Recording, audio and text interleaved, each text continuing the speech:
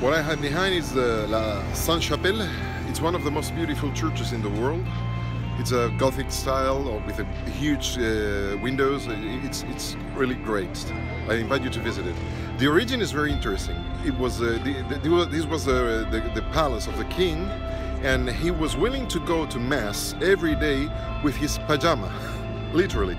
So he ordered to build this church in the palace. So what now could be a reason for complaining, it's something that everybody admires.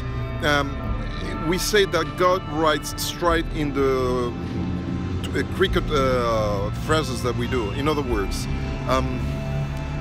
God do the best with our own mistakes.